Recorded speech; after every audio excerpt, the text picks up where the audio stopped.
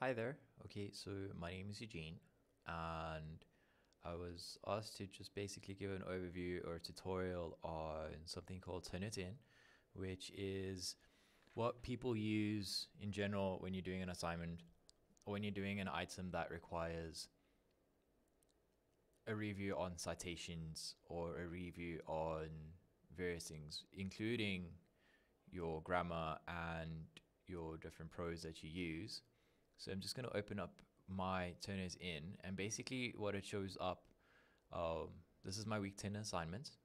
So what you'd find is this is your essay, and over here there's a list of column items that kind of show you different pointers that you should know.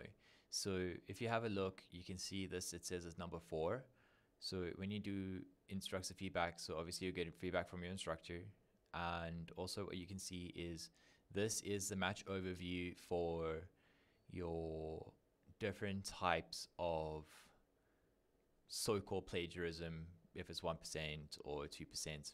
My total overview is 6%, but basically it's things like long phrases that are the same as in a different area. So the Church of Jesus Christ of Latter-day Saints is, and it picked this up and it says, hey, this is all the same as something else. In the meantime, this is the name of, so it varies, and you can be, penalized depending on how severe your overview is. I'm not too sure what your lecturer would say, or your instructor would say, but generally if you're over 10%, you're starting to head down the lines of some plagiarism in your essay, and you should definitely review it. Also, I find that if you have less than 10%, it's well written, you've written it well, and you're using your references and your citations properly. And if you do have areas where there is a lot of sentences or structures like this because it's a quote or it's something that the referencing system recognizes, just make sure then that if it's a quote that you've got the citations ready, and when you're doing a scientific article, a lot of the science stuff is the same. So then you're just making sure that what you've said is what somebody else has said, and you've included that person's information so that when they look at it, they'll be like, okay, but this person said it, and so on. That's kind of how that works. Then the second piece is E-Rater by ETS. Okay, so basically what this picks up on is different types of grammatical errors or different mechanics that you could include, your different types of styles, if your style is too long or too short, or the tone is incorrect, or if you've used the wrong different articles, and all the basic stuff that we've already learned so far in the course. It basically gives you that. And then if there's a spelling error, so just be careful when you do this that like caffeinated is spelled correctly. Parkinson's, it might be possessive, but this is the name of the disease, and so it will be seen as being possessive because I'm talking about Parkinson's disease, right? And so those are the types of things to be careful of. Again, Alzheimer's, it's Parkinson, it's the same thing. It seems as possessive, but this is the correct way to write and spell it.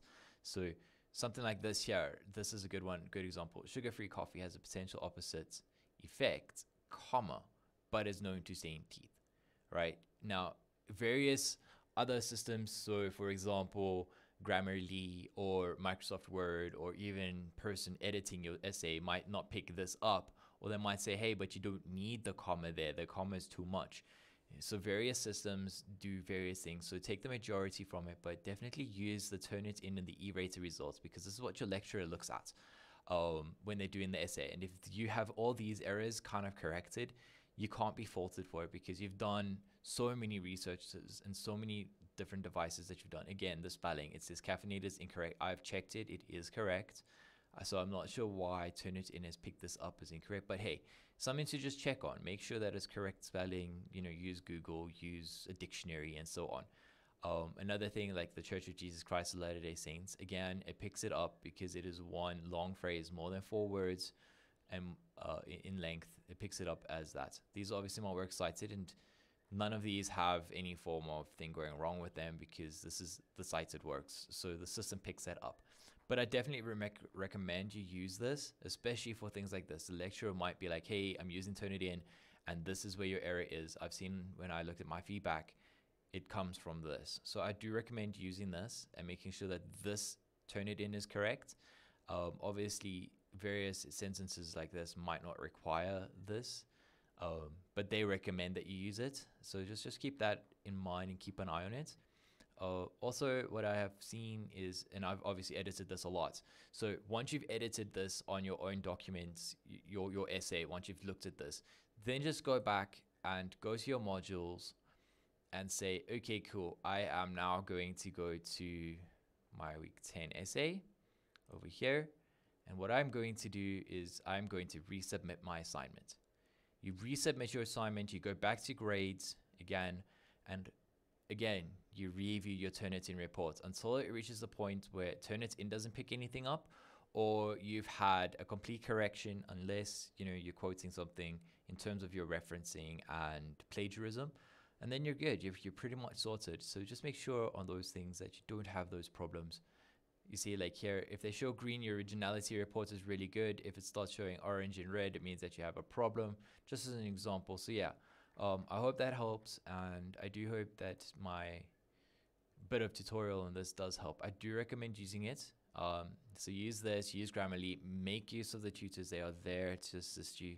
Just remember that when it comes to the long essays, you give at least a 2-day grace period. So if you're going to submit on a Thursday, make sure that they have it by the Monday so that you can have it back by Wednesday to do the changes that they recommend.